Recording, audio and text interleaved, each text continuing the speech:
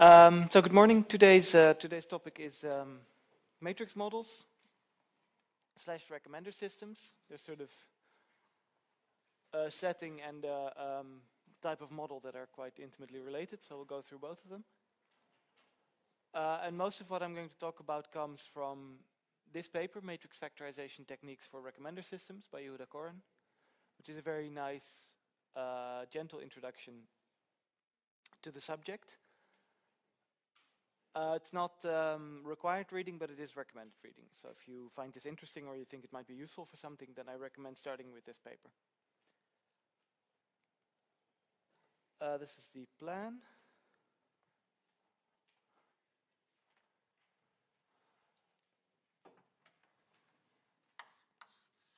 So I'll start by talking about recommender systems.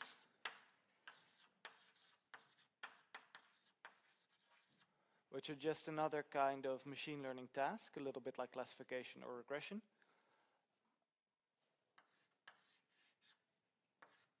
And then we'll discuss matrix models.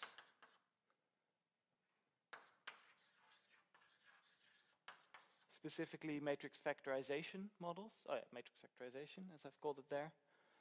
Which is sort of the most popular framework to use to solve these recommender systems problems.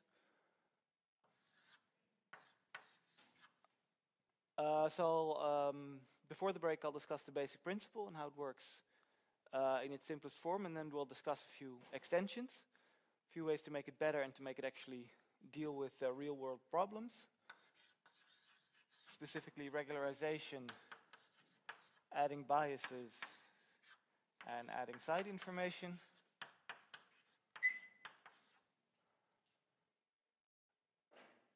And finally, if there's time, we will revisit our discussion of PCA, principal component analysis, which is actually sort of a matrix model in itself. So it's kind of the first matrix factorization model that we saw. So we'll briefly revisit it and we'll connect the dots there. I think the field started in earnest in 2006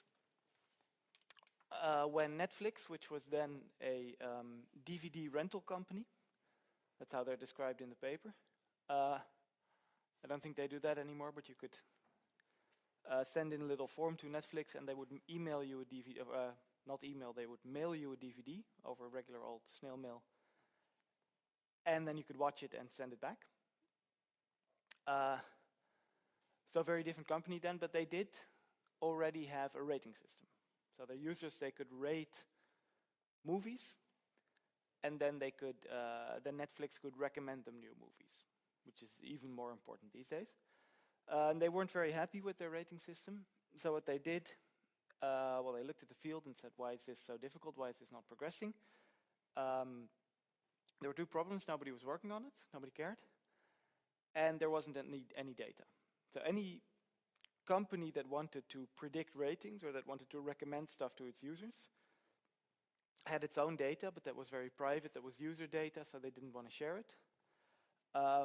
So there was a big gap. There were some academics working on it, but nobody had the data to really do this properly and to test this properly.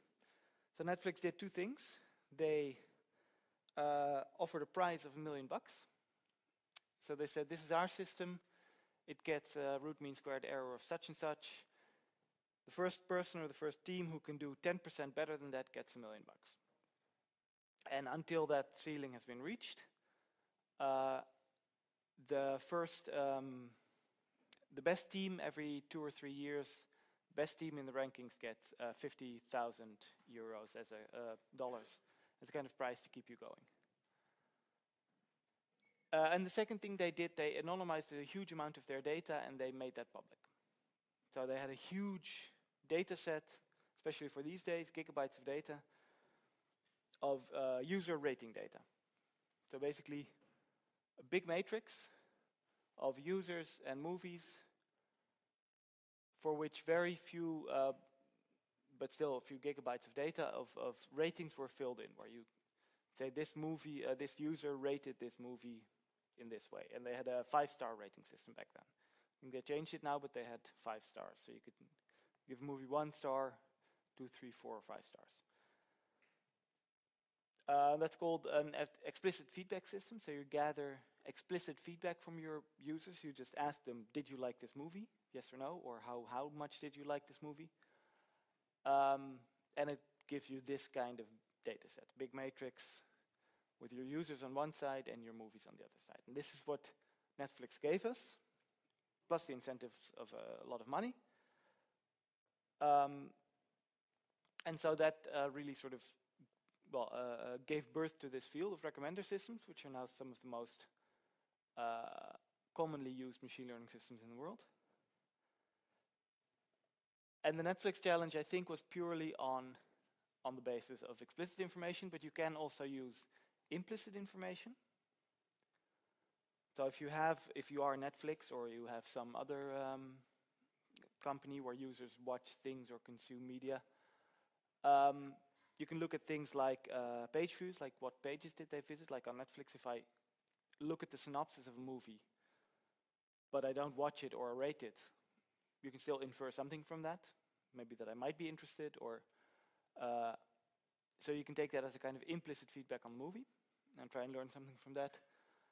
You have wish lists. You can make people use wish lists, and that's not just a feature that's easy for the users. That's actually also a feature that's very useful for the people running the website, because they get these kinds of links between users and items. You can look at similarity between movies and between users. So if you don't know whether or not I like this movie, but you know I like this other movie that's very similar to it, then you can infer a little bit. And what people even do is record cursor movements. So if I go to a certain website and I hover over a movie and then I think, nah, forget about it. If the website has a little JavaScript thing running that records my cursor, they can actually see that they can still infer that I was interested. Not everybody does it, but you can even do that. And then there's side information, which you can also integrate, which are basically the features as we've seen them so far. So you have the features about users. You can get their country, their language, their operating system, login times, a little biographical details. You can crawl their social media profile for anything you like. You can get their picture, whatever.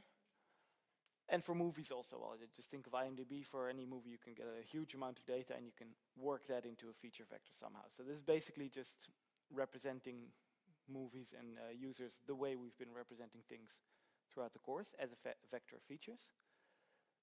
But this needs to integrate somehow with these explicit ratings that we're also going to use, and implicit ratings. So that's sort of the task.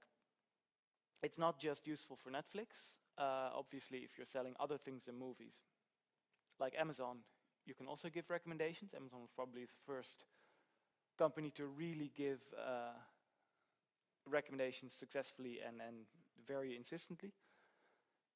They became quite famous for it for a while. So they do this kind of thing, recommended for you. And basically any web shop you see now will have this kind of bar that says recommended for you. If you click on one of their things, you are immediately profiled and given recommendations. But even outside the sphere of commerce, things like Google News has a personalization feature, not a very good one. But they do.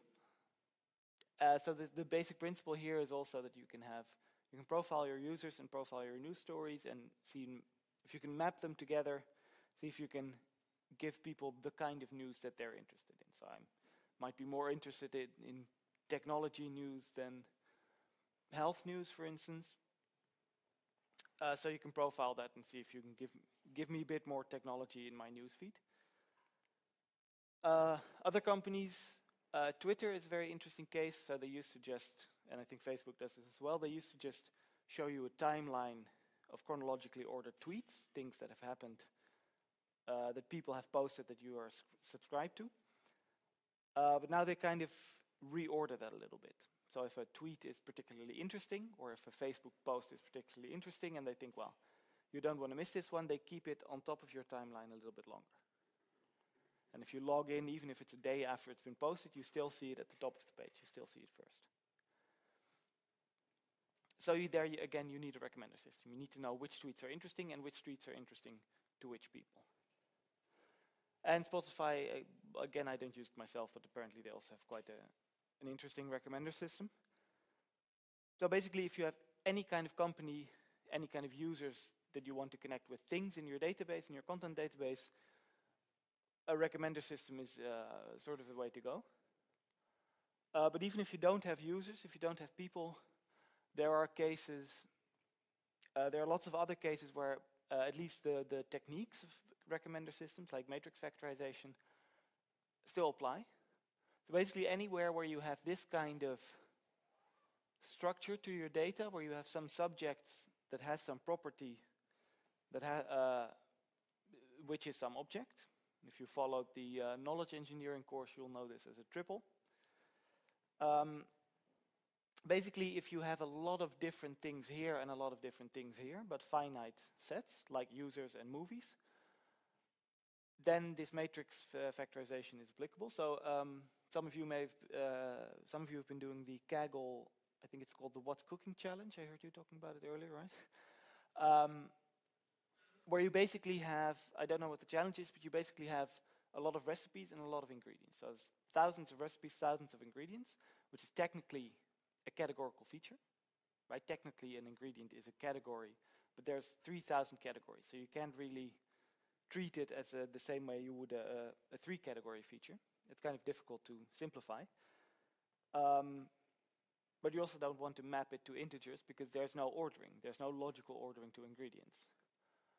So what you can do is, as it were, treat recipes as users and ingredients as movies, as it were, or the other way around, doesn't really matter, and use some of these recommender system techniques, and you can get very good representations.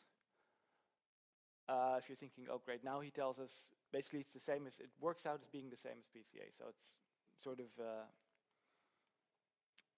it's not that different from what you've been told already. Or you can sort of try and predict which politician voted for which law or is going to vote for which law.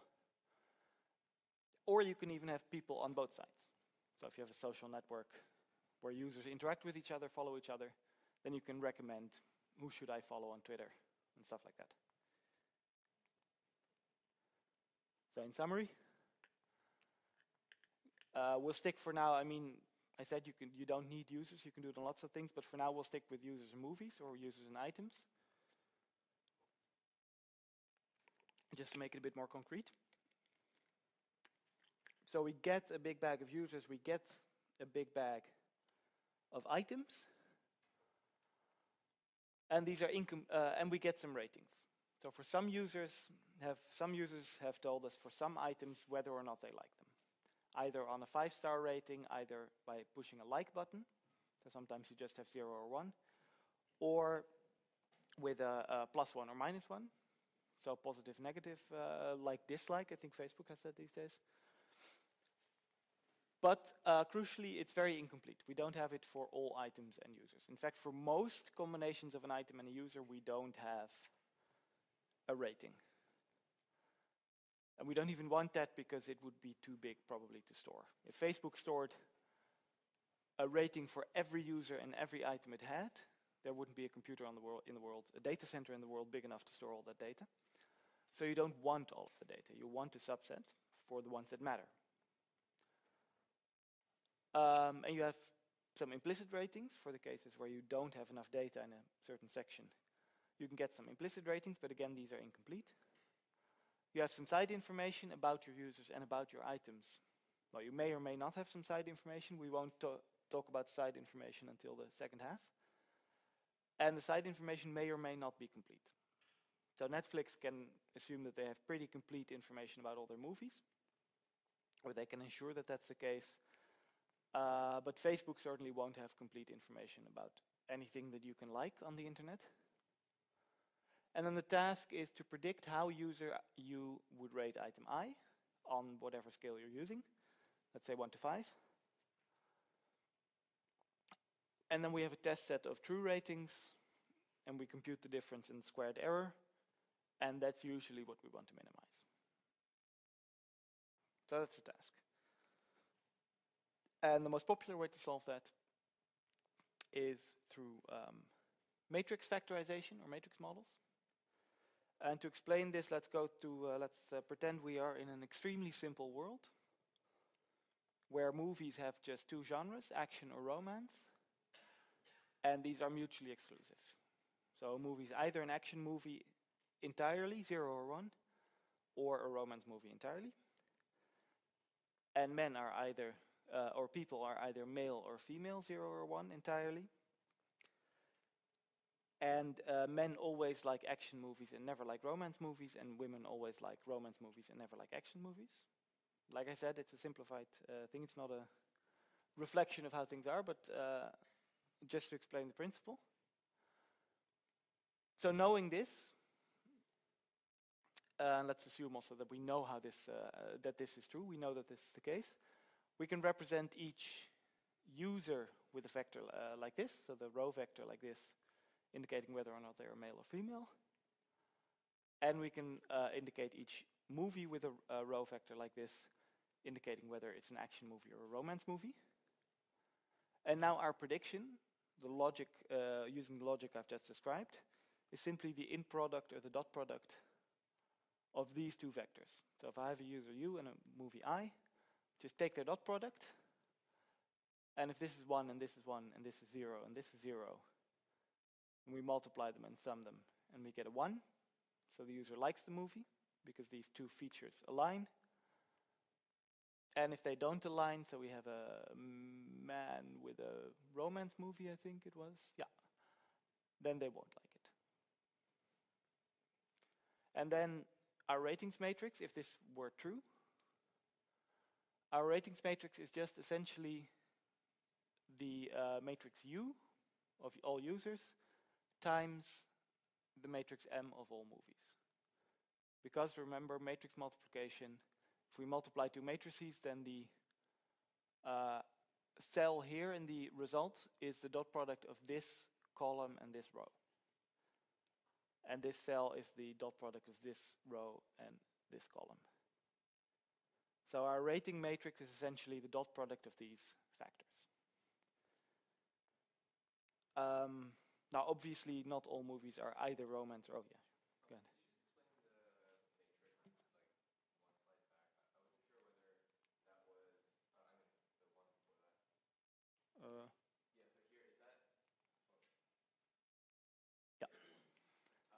So is that like one row saying we have a user and they like an action movie and that they're male, or what exactly? Oh, sorry, yeah. So good question. The question is, what exactly is the idea here? These are two separate matrices. So this is a matrix with features on the columns and users on the rows. So they're different lengths, as you can see here. This is a matrix with features on the columns and movies on the rows. So thank you, that's a good point. So yeah, that's obviously a very simplified view. Not all movies can be categorized in this way. Not all movie preferences can be categorized in this way. And even gender comes with its wide range of exceptions. So clearly this isn't realistic, but this is a good principle to go on. So what we do is we extend it a little bit. We give each user a number of features, numeric features, and we allow negative values, so they are somewhere between negative infinity and positive infinity. And this vector somehow represents the user. We'll leave it up in the air exactly how that works for now. And we do the same thing for a movie, so we get a vector of the same length, that's important, because we're taking the dot product, that somehow represents this movie. And the bigger the dot product, the more this user likes this movie. And essentially, the way you can interpret these properties, or these features, is that this feature K here represents a property of a movie. And if the movie has that property a lot, like it's very romantic, then that value is very high. And if the movie is not romantic at all, then the value is very low. And then the user also has a corresponding feature that indicates how much they value that feature in the movie. So if this is very high, the user loves romantic movies, and if the value is very low, they hate romantic movies. And then we can do the same thing again. So here we have a matrix U and a matrix M. And we use column vectors. So this is UT, U transformed, to put it on its edge. And our rating matrix is now the result of these two things. So if we were to do this by hand, if we could describe by hand all the movies and all the users, then we could predict the rating matrix. We could just multiply them and get a rating matrix. Or if that's too big to store in memory, we can just pick the vector for some movie that we're interested in and a user that's just logged on and compute the in product to do that on the fly. That's also possible. But the problem is we want to do it the other way around, right? We have the rating matrix, but we don't have this and we don't have this. So we want to factor the matrix. A factor is an element of a multiplication. So to factorize something is to write it as a multiplication. So we want to write the matrix as the multiplication of two other matrices, like this. Now if we know M, let's just simplify things a little bit, and you can, this is reasonably practical. You could just come up with these features. You could just, if you're Netflix, you could just say, well, we pick 15 features, how romantic is it, how worthy is it, how long is it, et cetera, and we just fill this in. We get a bunch of interns to go through our database and fill all these in by hand, and then we get matrix M explicitly written from our interns, and we have some ratings from our users. And then the problem becomes very simple to solve. So we're looking for this, the only thing we don't have is U, so we're looking for a U such that R equals UT times M as closely as possible. So we're looking to set the values of U such that this is as close to true as possible. In other words, R minus UTM should have a low norm. This incidentally is the what's called the Frobenius norm, which is a bit it sounds very fancy, but it's not. It's basically the matrix norm, but applied to a vector norm, but applied to matrices. So you know, if you have a vector,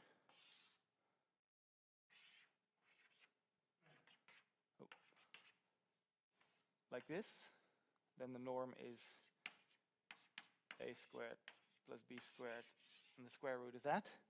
If you just do this, but for all the elements in your matrix, so you get a big sum of all the squares in your matrix and you take the square root of that, that's your Frobenius norm. So that this basically gives us a least squares optimization objective for how far UTM is away from R. That's called this is called the general linear model, which works out. We won't go through it, but you can actually work this out, and it turns out that if you take the pseudo inverse of M, which is a particular kind of matrix operation, you times it by R, you get a good solution. Which is not surprising, because if R UTM, if these were numbers instead of matrices, and I asked you to solve it for U, then this would be just multiplication, of course. You would end up with this, which is essentially what we've ended up with in matrix land as well. So U is equal to the inverse of M times R. So in summary, if we know M, this is a very simple problem and we can solve it directly using least squares optimization. But we have two problems. Firstly, we have a lot of missing values in R. So what we're doing here, essentially, implicitly, I haven't really mentioned that, but what we're doing here is we are assuming that all the values missing in R are zeros, which is not strictly true, because they're missing. They might be 0, they might be 1, they might be anything. So if you just fill them in with zeros, you are optimizing a lot for a lot of the missing values in your matrix. which you don't really want to do because it puts pressure on the wrong part of your problem. And the second thing is that designing M by hand and filling it in by hand, it can be done, certainly if you're a company as big as Netflix, but you don't really want to do that. Firstly, because you can't be sure that you are picking the right features and that you are giving the right values to solve this problem as good as you can. And secondly, well, you have to keep doing this for every new movie that comes in, of course. Well, if you're Netflix, that doesn't really matter. But if you're something like a company like Facebook or Amazon, then you have a very diverse database. And you might get some books. So you give a feature, how romantic is this book, and you fill that in by hand. But then your same matrix of things also has non-fiction books. And then suddenly that feature doesn't apply anymore.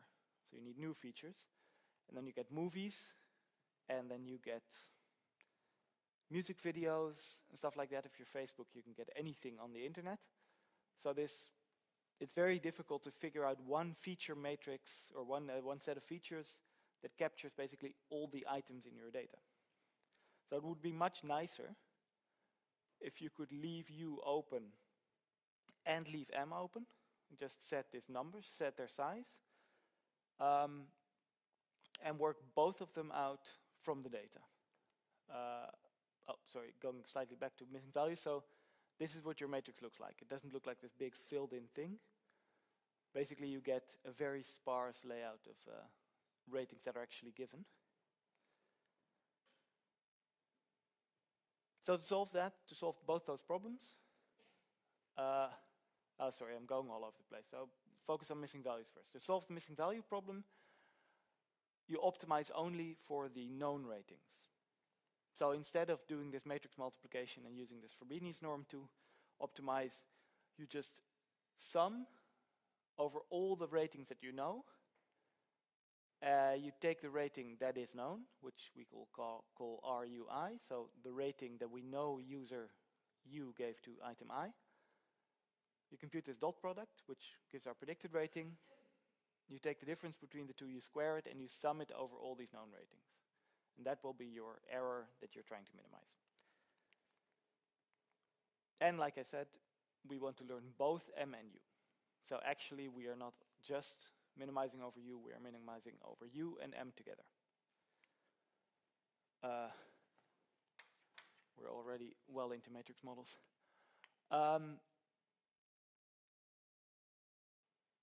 So user U is a vector PU with F elements, movie I is a vector QI with F elements, and we want to minimize this. This is our final goal. So now we need a search algorithm. We need a way to figure out how to set these PUs and QIs for all users and all movies, so pretty big matrices, in such a way that this value is as small as possible. We've always done this with stochastic gradient descent, and this is no exception. You can do this with stochastic gradient descent as well, and that's probably the best way to do it, in the sense that it's the most flexible. It's the easiest to adapt the algorithm and still get a workable search algorithm. So if you work out the gradients for this value with respect to P, U, and QI, well, first thing to note is that this, for any given U and I, there's only one term in this sum that depends on them. So if you take the derivative of this with a specific U and I, all the terms in this sum disappear except one, where those U and I, for that specific rating, the term that corresponds to that specific rating between that user and that movie. You take the derivative of that and you essentially end up with this. So you set some value EUI, the error, to this residual. And I've actually taken two steps. So this is the stochastic gradient descent algorithm already. So this is the gradient here next to the eta. So this error times PU is the update for QI, and this error times QI is the update for PU, which basically makes a lot of sense. Because this is the vector that represents the movie. that says, for instance, this movie is very romantic. And if the error tells us that we should, so if the error is positive, so it tells us that we should update the movie, let's say this. So this is the vector representing the movie. If the error is positive, it tells us that we should update the user to be more like the movie, proportional to the error. So we take a little bit of the movie vector and we add it to the user vector. So they become more alike. And likewise for the other one. So these are the basic update equations for stochastic gradient descent. Eta here is the learning rate, if you remember from stochastic gradient descent. So this is a hyperparameter that you set yourself that controls how quickly the algorithm converges.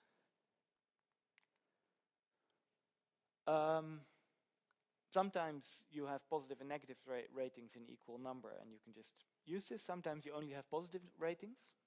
So a lot of these websites have only a like button, which is basically the most elegant way to do it, I think. But it gives you kind of a problem because you only have positive examples. You don't have negative examples.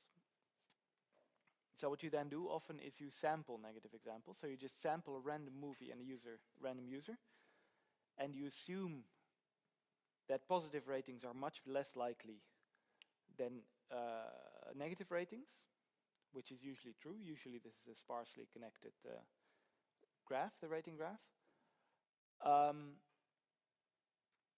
And under that assumption, you can just sample randomly to get negative examples. You just sample a random bunch of users and movies, pair them up, and you set those to negative.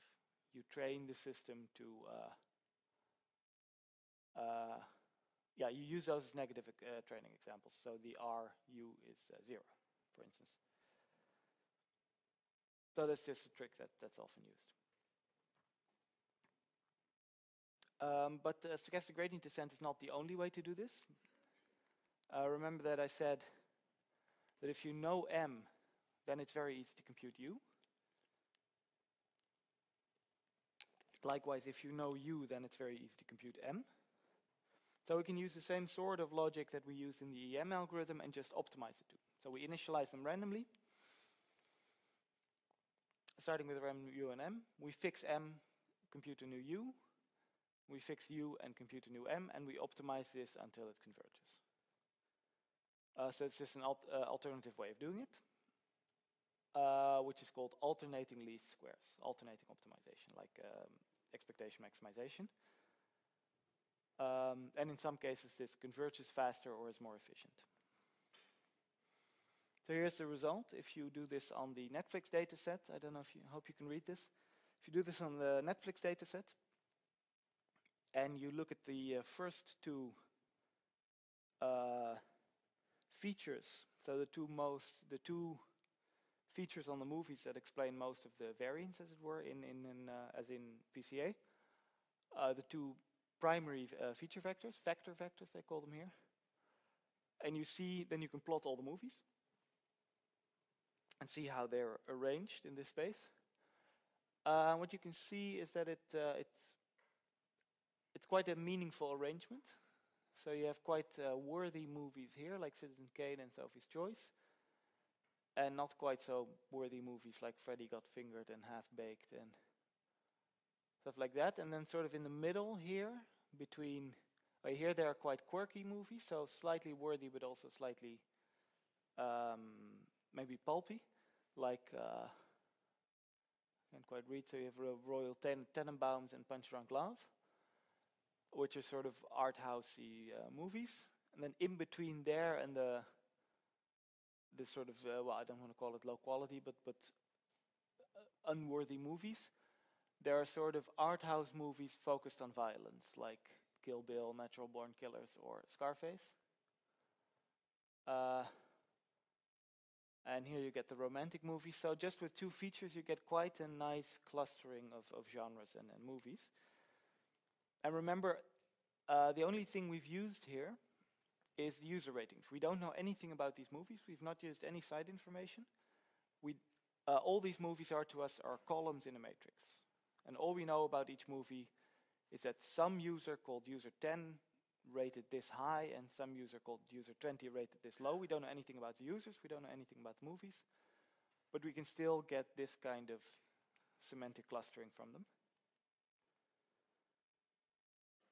Final thing before the break to mention is that validation, as usual, we move to a new setting, our validation setting changes, our validation protocol changes. This is, oh yeah, I stole this from somebody called Alex Williams. This is a very good blog post. Read it if you have the time or if you ever do anything with this kind of stuff. Basically, this is validation in our normal setting. Don't look at the notation. He uses different letters than I. This is your data matrix. These are your weights and these are your outputs. So this is basic linear regression. You multiply your item by your weights and you get some output. And then what you can do is, if you want to do validation or testing, you hold out some data. So some rows in your data matrix you delete, your data matrix gets smaller, but your model stays the same size. And you can take these things that you held out and you can use them later to validate and to test. That's what we've been doing so far all the time. But now we have this matrix factorization model where we have these two matrices that need to multiply to become the data. If we now hold out a row of our data like we did before, we have a problem. Because these two, multiplied by each other, are a different size. So if this is a user, we've suddenly removed all information from one user from the data. And then during testing, we suddenly have to predict for that user what they like, which is very unrealistic, and it doesn't fit this matrix factorization approach. And the same thing for columns. If we remove a bunch of movies from our data, then we don't have any information about those movies during testing to test on. So testing doesn't work. And essentially, this is because what we're doing is we are using the columns as features for the users, right? We don't know anything about the users until we start talking about site information. We don't know anything about the users except which movies they've rated, which is like a big feature matrix. You can think of this as a big feature matrix where all the movies are features, and the feature values for every user are whether or not they like that movie. But we do it in the opposite direction as well. So we don't know anything about the movies, and the feature vectors for our movies are which users like them. So we have this kind of weird mixture of features in two directions. Basically, our rating matrix is a data matrix like this, but it's also a data matrix like that. So what you do, just to give you the punchline here, is you take this list of ratings that you have, and you withhold some of those. So you don't withhold any movies fully, and you don't withhold any users fully, but you withhold some ratings. Ideally in such a way that you still have some values in every column and still have some values in every row. And if you want to do both testing and validation, of course, you withhold some test data and withhold some test data, the blue ones. You split the rest into a validation and a training set, and you can do cross-validation on that, so you can do that multiple times. And then you can do testing and validation on a matrix factorization model. So that's all I had about the basic principles of matrix models. Let's have a quick break, 15 minutes, and afterwards we are going to start talking about regularization and biases.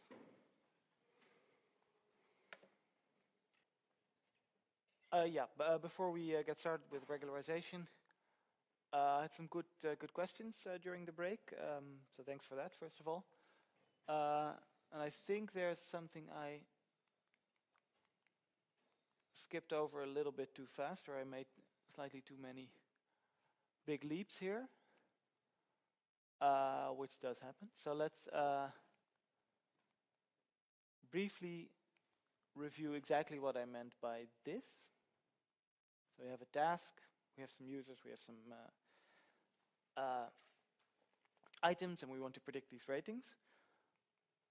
So I started with this very simplified example, this simplified world where people are always men and always women, and movies are always action and or romance.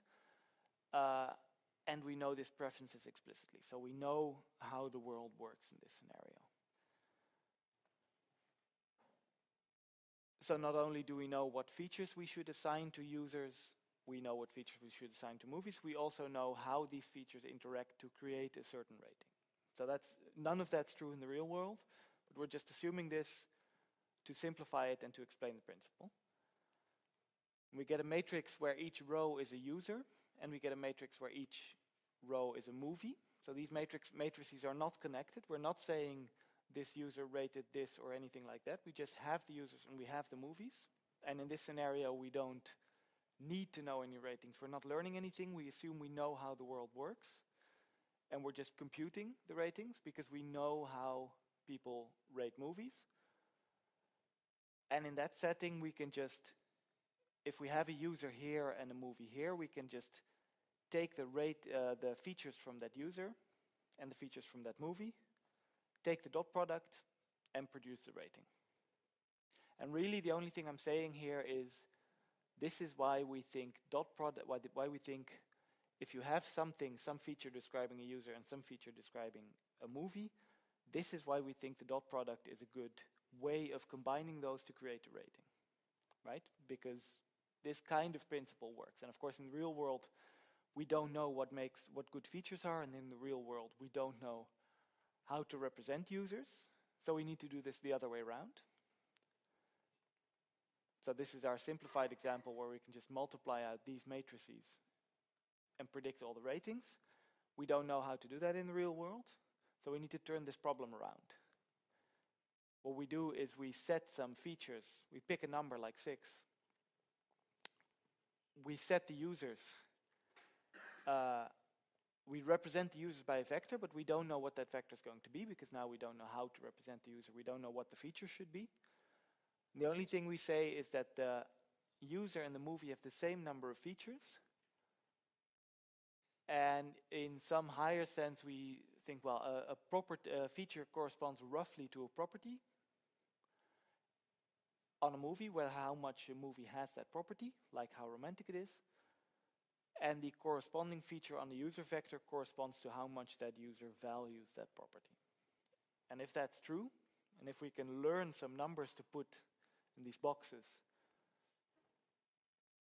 then taking the dot product gives us a good prediction for a rating. And then we get this view where the matrix U is filled with numbers that we're going to learn representing the users. Matrix M, here every row is a user, here every column is a movie. Matrix M is filled with numbers that we're going to learn. And if we multiply these matrices, we get our predicted ratings. This is why it's called matrix factorization. All right, so that's the sort of basic, well, that's sort of the most important point of the lecture, so I hope that hits home. If it doesn't, then watch the video and see if you can work out what I mean when you see it for the second time. Because now we're going to talk about some of the ways in which this system, this principle, falls short and how to fix that. And the first is that not all users are the same. So this is, if you look at the mean rating, the average rating of a user, and you plot it, then most users have an average rating of 3.8. But there are some very grumpy users who have an average rating of 2.2 stars. This is in the Netflix data. And there are even a few users who have an average rating of 5 stars, who have just simply loved everything they've seen. Just every movie they've seen, they've given it 5 stars. Quite unaware, apparently, that that's not really very helpful.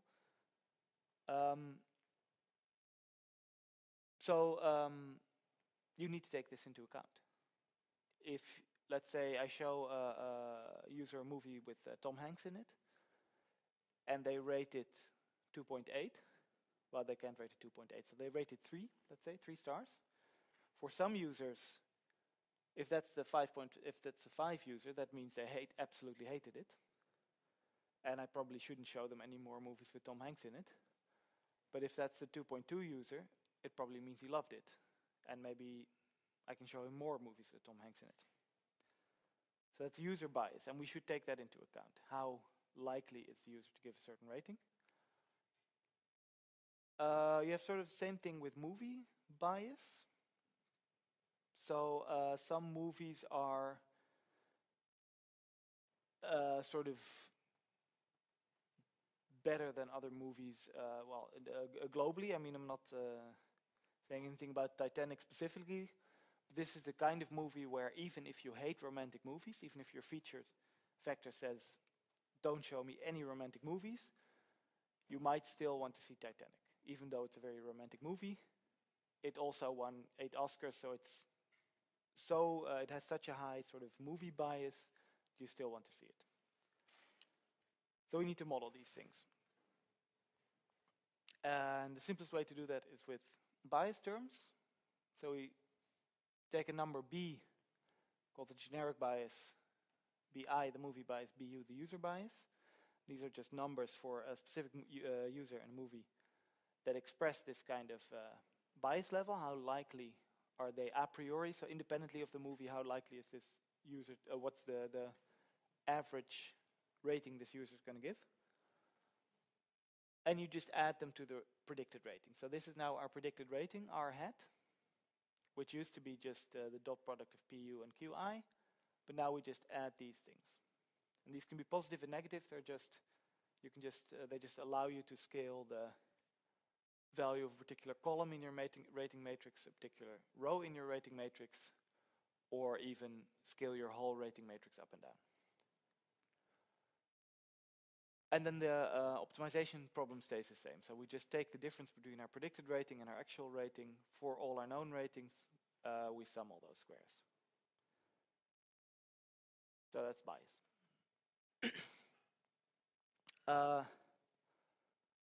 Next, regularization. We talked about this earlier. So if you think back to this problem where this setting where we had the men and the women and the action and the romance movies, an important reason that worked is that these were mutually exclusive, that you could be either man or woman or either romantic or action, but not both, which in both cases is not realistic. But it worked for the example.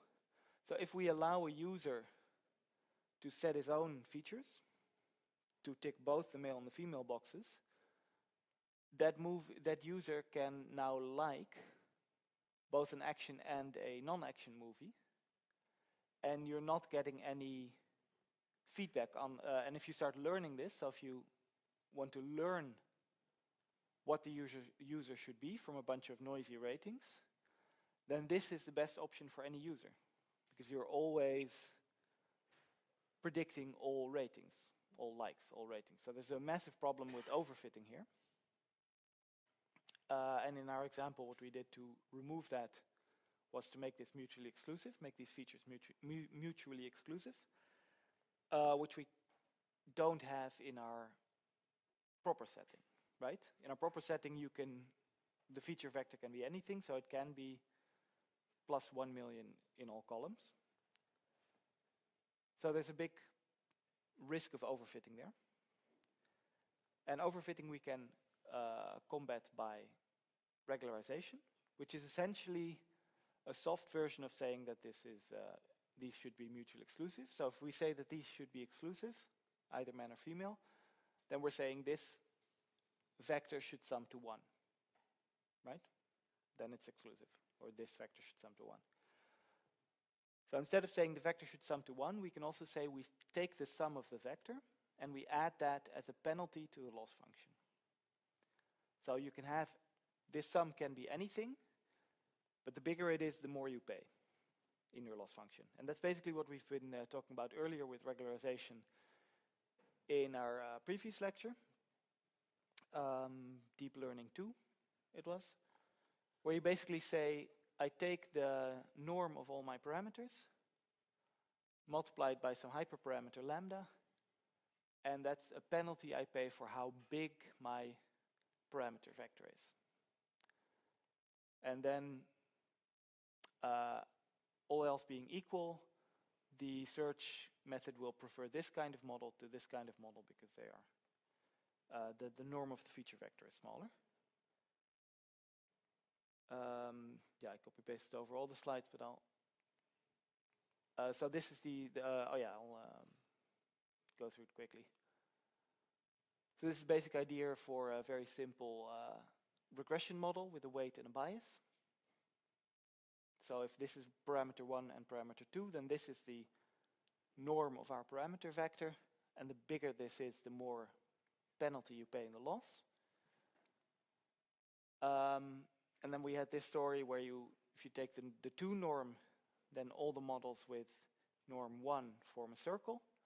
If you take the 1 norm, which looks like this, just the sum of the absolute values of the parameters, then all the values of norm 1 form this diamond shape, which is useful because if you think of your regression problem as searching for a minimum in this space, or like a marble rolling down a bowl, then this is what you get for L1 regularization. So if you tilt the bowl, which is what your regularization does, is what I talked about in the previous lecture, your marble will end up along one of these ridges. Or in other words, your solution to your search problem will end up along one of these axes. So that's L1 regularization. You can do both. For now, let's do L2 regularization. So basically, we take our loss function as it was, but we add to it for every u and I, we add one of these regularization terms. Just so that these numbers that we choose to represent the user and that we choose to represent the movie don't grow too big. So that's regularization and bias, just tricks to make this work better. Finally, probably the most famous problem in recommender systems is the cold start problem, which is what happens if you get a new user. And Netflix gets probably thousands of new users every day, and probably hundreds of new movies every day over the world. If you do this matrix thing, then these will be rows and columns in your matrix with only zeros. You don't know anything about the movie because anything about the movie you know from people who have rated it. We haven't included any other information than ratings.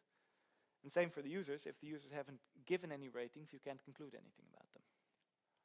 So that's the cold start problem. How do you start recommending people stuff so that they start watching stuff, so that they start rating stuff?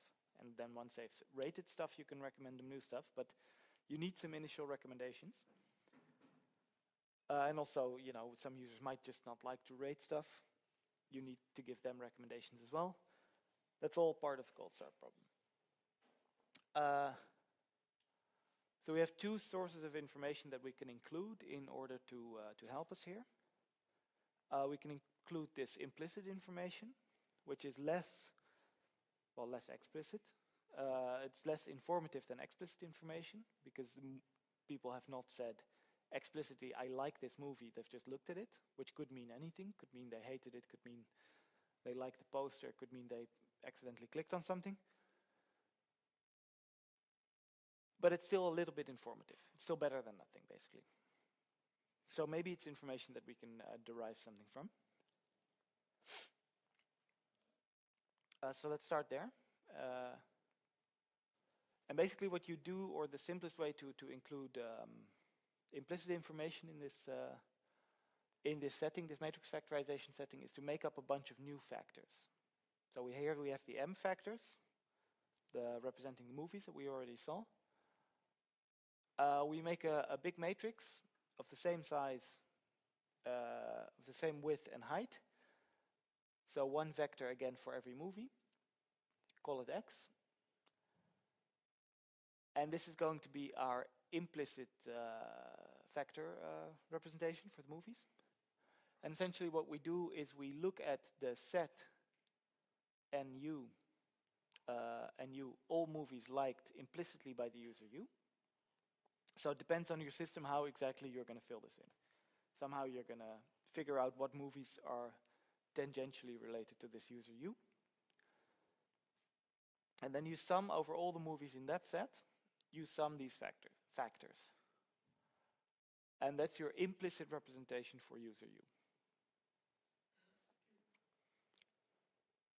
And again, these factors are the things you're going to learn. So eventually, after we're done learning, these are going to represent our movies in some meaningful way. But that's after learning. For now, we just say, we sum it over all these implicit likes. We get an implicit representation of our user. And we sum that to our existing representation of our user. So this is just a factor from the column from matrix U. We add our implicit representation to that, and it can help to normalize this, and there's lots of tricks you can do to make this better, but for now this is the basic idea. You add this, and the addition of those two, you take the dot product there.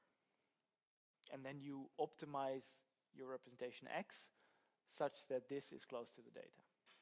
And if you like, you add the bias factors, bias terms, sorry.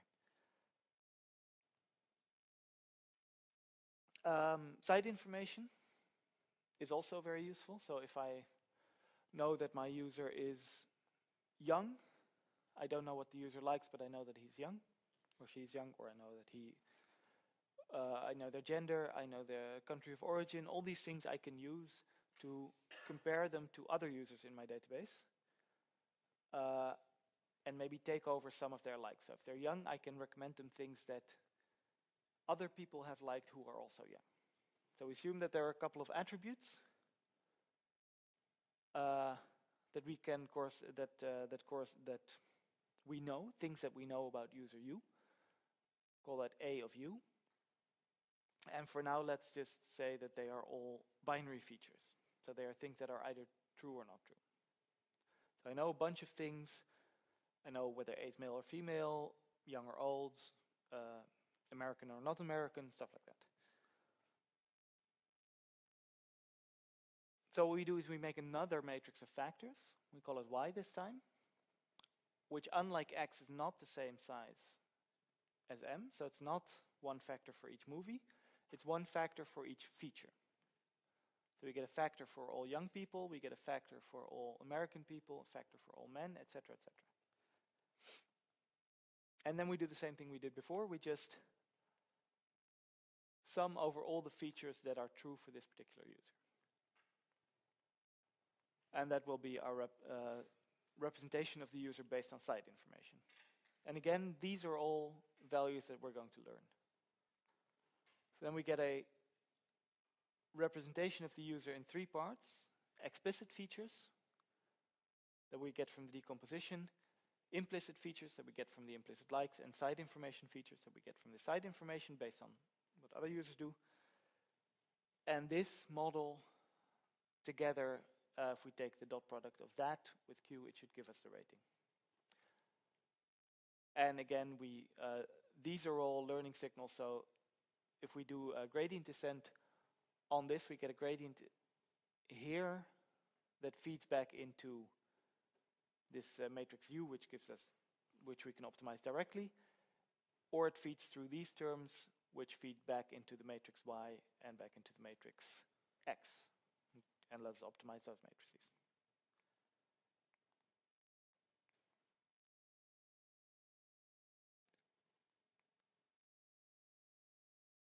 So that's site information.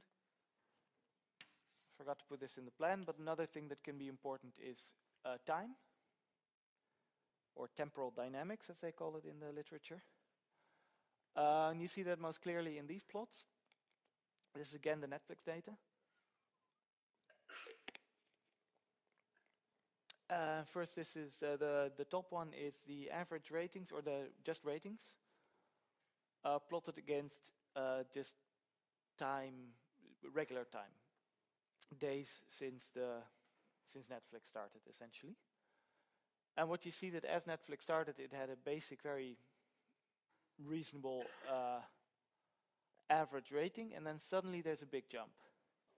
And apparently what happened there is that they asked the rating question differently. So I think instead of how much did you like this movie, they asked something like, did you dislike this movie? I'm not sure what the change was, but they changed the phrasing. And if you studied psychology, you know that the phrasing of a question massively influences the outcome. So suddenly the ratings completely changed, which you need to correct for if you're going to use all of this data, right? Because the users kept doing the same thing. They kept liking movies in the same ways, but suddenly it means something completely different. So any data set you're going to have from a company that runs over a couple of years is going to have this kind of noise in it that you need to correct for. And another thing that is more domain specific is that if you look at how old a movie is, so not how long a movie's been in the data set, but how long it's been since the movie came out,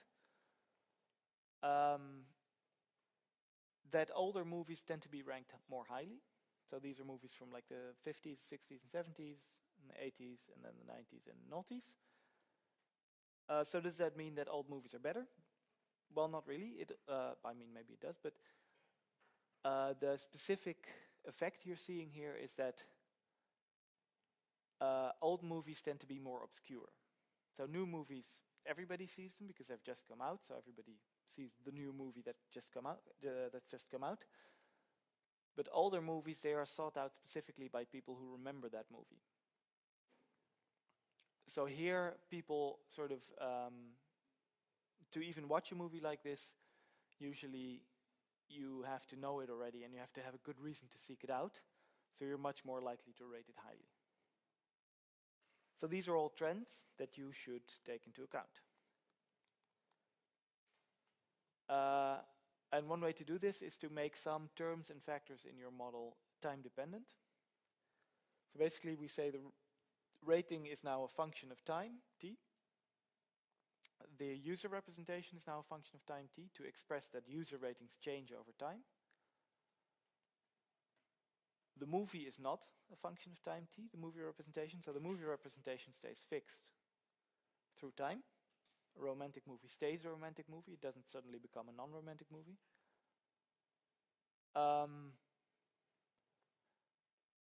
The biases do change, so the way in which a movie is viewed can be reappraised, and something that is panned when it comes out can suddenly become a cult movie later and be seen in a new light. And user tastes change over time, so we can model that as well. And the global level we assume stays the same. So what does that mean to make this a function of time? Well, essentially, what it means practically is that you split your data set into chunks. Let's say 3 chunks, to make it easy to plot, to diagram. Let's say we split our data set into 2 chunks of time. And you can do this, for instance, here. You could split it into before the change and after the change in the interface. And we model each independently. So we get 1 movie vector, because movie is not dependent on time, but we get 3 different user vectors and 3 different rating vectors. And that's all that bracket t means. So we don't really tend to model these things as explicitly as a function, like using an LSTM or something. We just split our data set into chunks of time, and we do it separately for each bin. It is important to remember, once you're dealing with time, that your validation approach should change, because you shouldn't train on data that is in the future of your test set. That you're not allowed to train on data that comes after your test set. So all training data should come before all validation data, which should come before all test data, which is basically what we talked about in the lecture on Monday. So now we have a lot of different approaches. So let's see what effect this has. So here we see the root mean square error, the thing we're trying to optimize. Here we see the plane model, the red one. So that does the worst, and if you add some biases, you can see it drops a little bit. Oh yeah, millions of parameters, that's basically something you can control by setting the size these vectors, right? If you set the size of the features. So how many features are we going to get to represent the users, and how many features are we going to get to represent the movies? That determines ultimately how many numbers you get in total in these two matrices, these U and these M matrices. So that gives you a certain million number of parameters. And then if you split by time, you get even more parameters. If you do a big split in lots of time bins, your number of parameters grows even more. But as you can see here, it's worth it. So this is the biases, they help a little bit. Then it's the implicit feedback and the side information. Only implicit feedback in this plot, I guess. So this is whether users have looked at movies or have done stuff like that. If you include that, you get a big jump. And then if you include these temporal dynamics to factor in these changing nature of the data set, you can see that you can get another big jump, but the number of parameters does grow massively. Because for each time slice that you include, you have to learn a new user matrix. So you get massively bigger models, but you do get a nice result. And of course, I started out by saying that Netflix had this prize to win $1 million.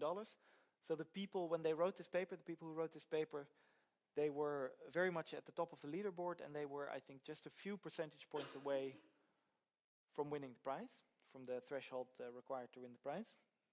And probably a few months after this paper came out, they actually won it. And they did so not by one of these models, by one of these very elegant singular approaches, but by ensembling. Because all prizes in machine learning are won by ensembles. So they trained a huge amount of different models like this and combined them. So they, not only does each model have millions of parameters, they also had a big bag of models. They combined them in clever ways, and then they managed to push past this threshold and win the $1 million.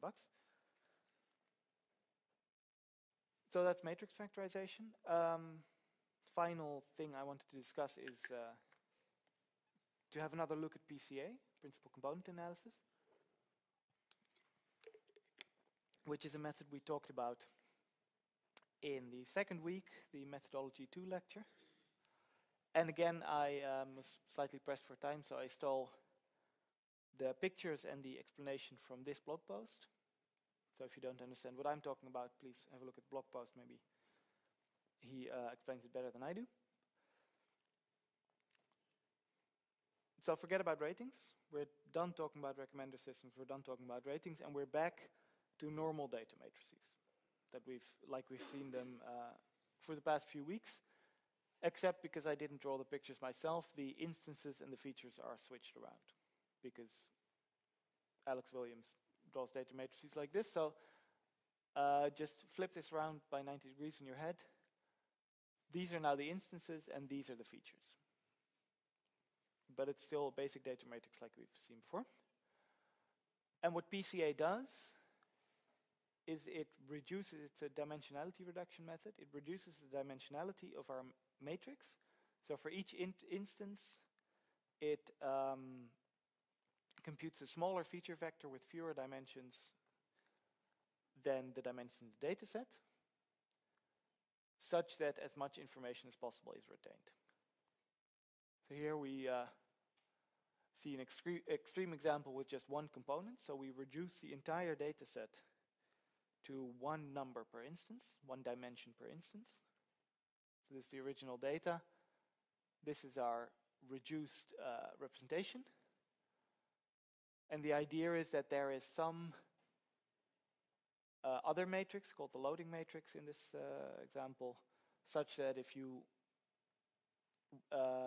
multiply them back together, you get a reconstruction of your data which should be as close as possible to the original data under the constraint that you have these, that it's the product of two vectors. So it's a different way to think about PCA, basically. We have a low rank, we have a small matrix here and a small matrix here, and multiplying them together should reconstruct our data as closely as possible. Incidentally, if you're using PCA, this is something I didn't talk about earlier, is how to choose the number of components. So there's an example with one component, but this number of components that you retain in PCA is a choice. Usually if you plot either the reconstruction error, or maybe if you used in a classification scenario the downstream, the classification, but if you plot that against the number of components, you usually see this kind of inflection point where it suddenly drops very sharply, and that should tell you how many components. That should tell you the 3 here, just up before the cutoff, just before the inflection point. 3 components is a good value to use, because the first 3 components contain almost all of the data, and the rest is sort of this long tail of components that add a little bit for every component. So it's something I didn't show you earlier. This is useful to do in PCA if you want to figure out how many components to use. But let's go back to the one component case. So we just use one component. We project our data into one dimension. And as I said, the idea of PCA is that you choose that component to maximize the variance. So when you project your data onto this one dimension, this one component, the variance, how spread out your data is, should be maximized. And it turns out that that objective, maximizing your variance, is actually equivalent to minimizing the residuals. So if you see this component as a line that you're fitting through your data with just residuals, like we've used all the time in regression, if you minimize the squares of the residuals, in this case residuals orthogonal to your line, to your component, then that's exactly equivalent to maximizing the variance. Why? So if you look at your point in space, it has some variance, it has some distance to the origin. If you choose your component, then you can see this variance, this distance to the origin, as consisting of two vectors, as it were. One along the component and one perpendicular to the component, D1 and D2. And by Pythagoras, D3 is the square of D1 plus the square of D2. So this is constant, this black line that's given, that's just where your data is in space. So when you're choosing this dotted line here, when you're choosing where to draw your component, you can either maximize this term, maximize the variance, try and maximize this value, or you can try and minimize this. But because they're related by this relation, it boils down to the same thing. So that's why in matrix factorization we talk about this squared error stuff. We talk about squared error loss. And in PCA we talk about variance reduction. But it's actually the same thing. So the only real difference between PCA now and matrix factorization is that in PCA we made an explicit constraint that these components should all be orthogonal to each other. They should be eigenvectors. And we haven't made that a constraint here explicitly. That's the only difference. And the nice thing that you can do, just a little notation. This is we call this C, we call this W. The nice thing that you can do now is use this least squares objective in the same way we've used any objective so far, and add, for instance, some regularizers. So this is our basic objective that will give us PCA without the orthogonality constraint. And then we just add some regularizers to make our representations less big,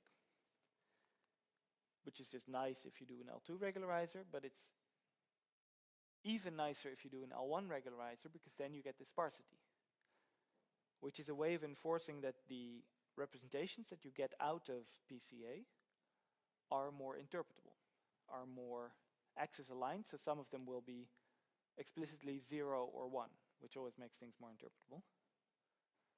There's a picture here, it's not really clear, but here you get the regular PCA, here you get the sparse version of PCA, and these should be more aligned to the axis and more often 0.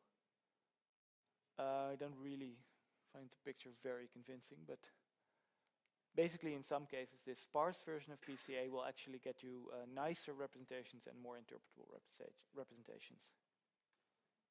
So that's PCA revisited.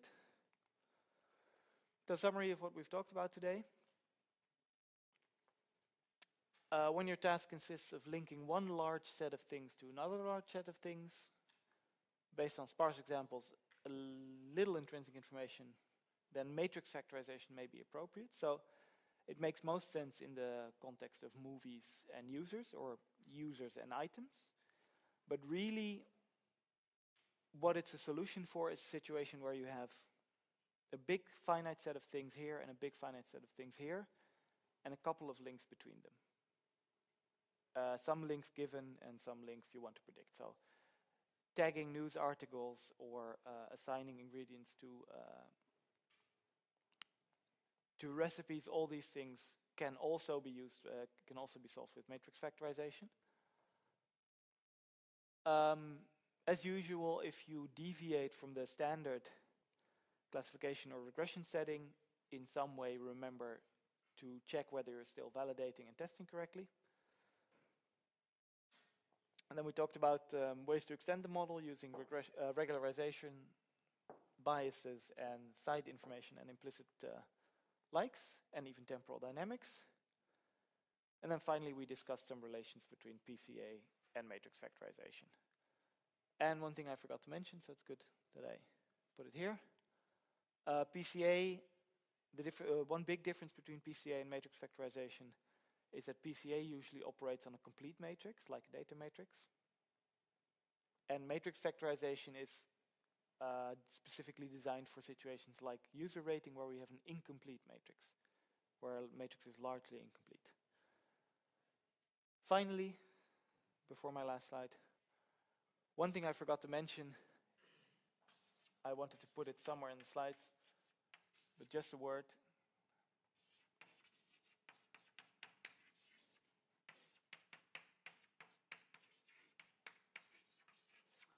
Collaborative filtering, I should have put that somewhere in the slide. This is also a name for this idea of recommender systems using matrix factorization, using existing ratings. Sometimes that's called collaborative filtering, so don't be surprised if you see it referred to it by that name. And that's all I had for today. So thank you for your attention, and I will see you on Monday when we will discuss reinforcement learning.